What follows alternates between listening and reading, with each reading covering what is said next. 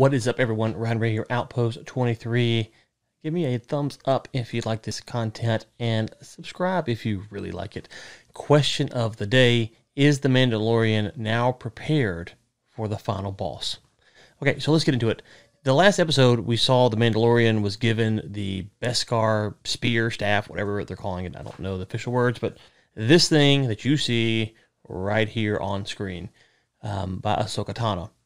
The relevance is that we saw the magistrate battle Ahsoka and the Beskar, which stopped the lightsaber blade. We also saw that earlier in the episode when Ahsoka attacked the Mandalorian and he put his arms up to parry the attacks, to block the attacks from Ahsoka. Now, we know that Moff Gideon has the black saber, which means that, it's basically a lightsaber, more or less. So when the Mandalorian faces off against Moff Gideon, it's reasonable to presume that it won't be in a spaceship. They're going to actually fight hand to hand, which gives Moff Gideon a significant advantage.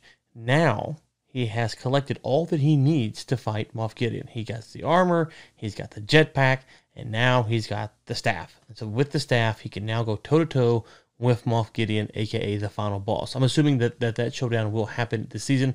I do not think necessarily that Moff Gideon is the play here long run. Maybe he is. Maybe he's just as big as it gets. I don't know.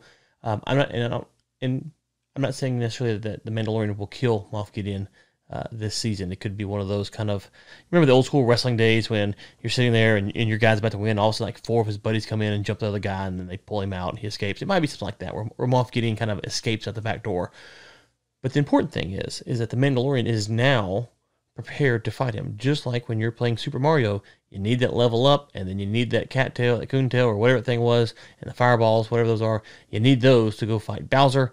The Mandalorian is now prepared to engage in battle against Moff Gideon, and that's all that there should be left as far as that setup. Let me know. Do you agree? Is the Mandalorian now prepared to fight Moff Gideon?